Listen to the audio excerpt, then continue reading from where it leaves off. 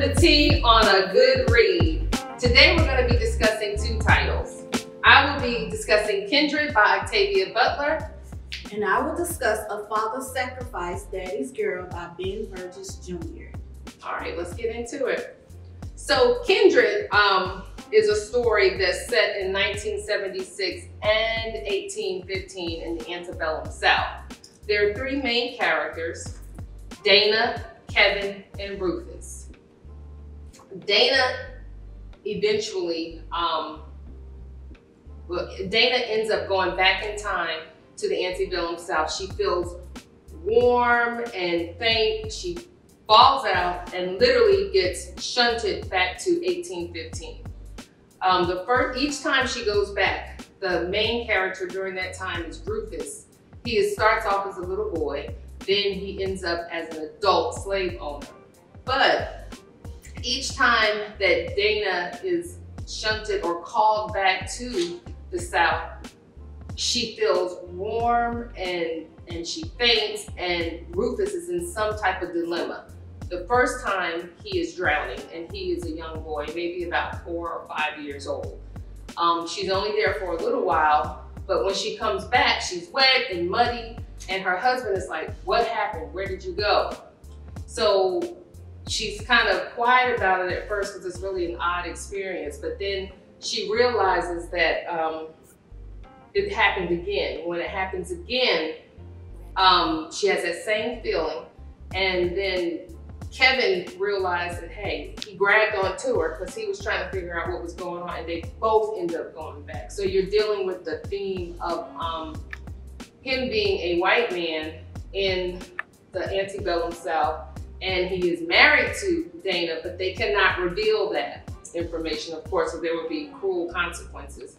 So is it kind of like an out-of-body experience? It kind of is, because as they go back and forth between current times and then the past, they have to deal with different dynamics of the world situation. You know, there was slavery where they go back to, and then they come back to reality or to current times, and then they have to figure out what's going on.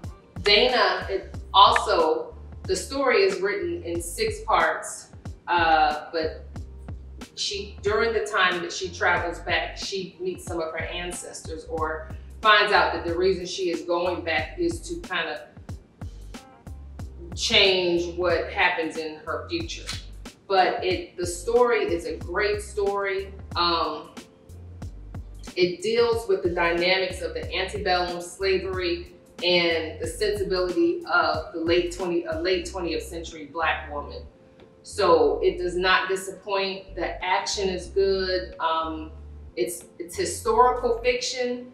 It's also science fiction, and it does not disappoint, and you will enjoy it. So come and check out Octavia Butler's Kindred.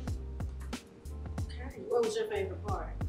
My favorite part is when Kevin, her husband, realized that he would have to be an abolitionist because the feelings of because he was married to a Black woman, and the fact that he had to deal with those feelings and how his wife's people were being treated. He had to find a place for himself during that time. Okay, so I'll talk to you about A Father's Sacrifice. This is a fiction book, and it's mainly about how a father had to mature within everything that was going on in his life. One of the main characters was Nick. Nick was this immature, irresponsible playboy, all in the fun of being the ladies' man. He found himself caught up in a love triangle that changed his life forever. And Scott was Nick's older brother. Scott was always the one that was cleaning up Nick's mistakes. And they had a younger brother also that Scott was responsible for cleaning up his mistakes. His brother was more of the level-headed one of the 3 brothers. But he kept his promise to their deceased father that he would take care of them. So he would always bail them out of whatever they were in or clean up their mistakes. Also, Chance was the youngest of the brothers. Chance was struggling with addiction. He was addicted to heroin, and it caused him to do some pretty bad things to the family. But he was still struggling with trying to kick the heroin addiction. Also, Rhea's his Scott's wife, and she was a strong woman. She survived 2 miscarriages. Her and Scott wanted a child so bad, but they were unable to have one. But they were blessed with one through Nick. And she was a surrogate mother to Nick's daughter, Lynn. And she helped him out with a lot of things that he needed help with, for as showing Lynn all of the female aspects of life. And Lynn is Nick's daughter. Lynn, she endured a lot of bullying in school, growing up and everything, because she was biracial. She was confused about which race she wanted to be. Kids made her feel so bad in school or whatever. But she finally found love and happiness at the end of the race. So reading this book, it really helped me understand some characteristics of male and females.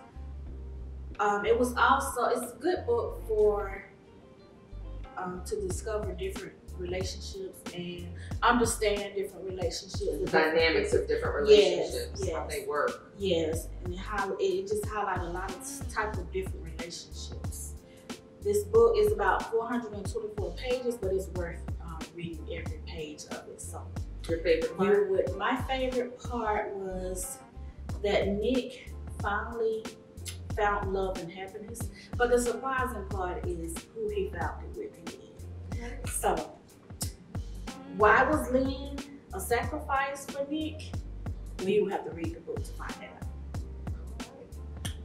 All right, well, we'll see you next time on Spilling the Tea on a Good Read.